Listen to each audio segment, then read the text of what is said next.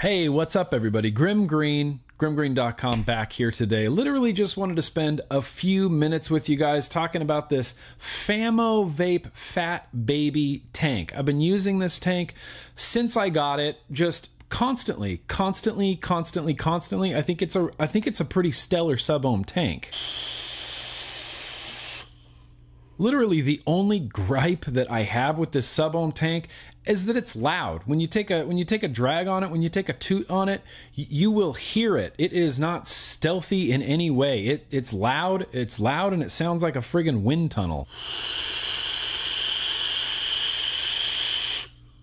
There is literally no need to go uppy closey with this because it is just a sub-ohm tank. That's your coil head on the inside. I have this fitted with the bubble glass, but it does come with a regular straight glass. Here is the AFC on the bottom that you can open up and close. Nice and smooth and glidey, and stops in the full open position and stops in the full closed position. And it'll kind of stay anywhere you want it to, but I rock it full open. 810 compatible drip tip on top. This is a DHD nub, and then to fill it up, you just slide it over. You got a nice little kidney-shaped juice fill hole right there. It's very mess free, it's very leak free. The whole construction of this tank, top to bottom, feels real nice. When you slide this back over, it feels very secure. That's a very important feeling to me. I don't want the top part where you open it to expose the whole juice reservoir to feel weird or weak or loose or wobbly in any way. Thankfully, this one feels very secure. I don't love the way this tank looks. It's got a lot of, I don't know, unnecessary engravings and just noisy engravings kind of all over it, which I'm never really a big fan of. But since I got this sub-ohm tank, I have been using the same coil head in it. I've been using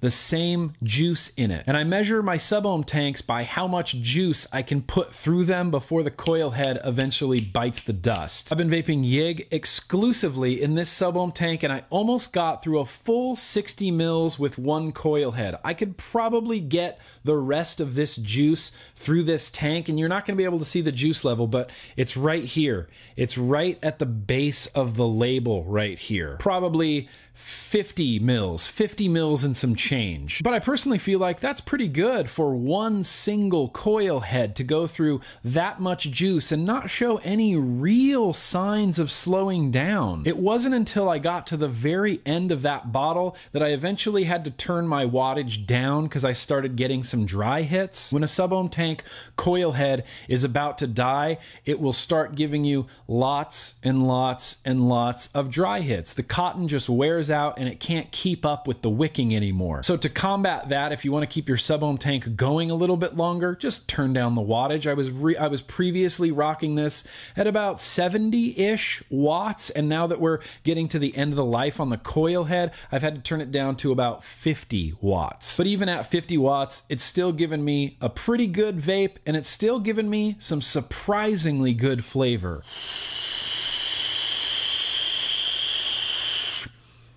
And it is very loud. Clicking around the internet, I found this particular FatBaby sub-ohm tank for almost $40. It's about $37 to $40. But I will say I've had a fantastic time with the FatBaby, the unfortunately named FatBaby. Why is it named that? But I have had a real good time with it. Really super solid, hassle-free, leak-free, mess-free vaping experience. Lots of clouds, bro clouds, lots of good flavor. I think it's a pretty stellar sub-ohm tank, and I'm not going to drag this out any longer than I need to. I guess we need to play the aliens game. Okay, let's play the aliens game. So the aliens, or the FDA, come and take everything I have, and I have nothing left to vape with.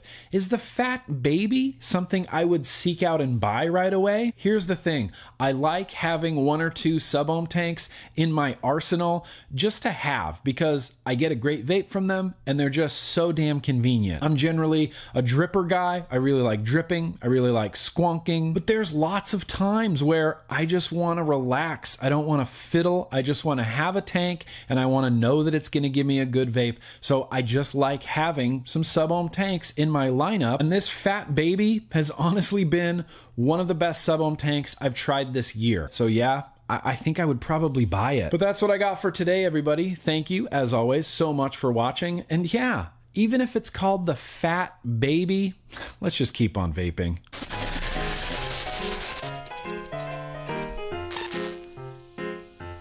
And just in case anybody's wondering, this is the SX Mini SL class mod, which I will hopefully have a review for sooner rather than later. So hope that saves me some comments down below.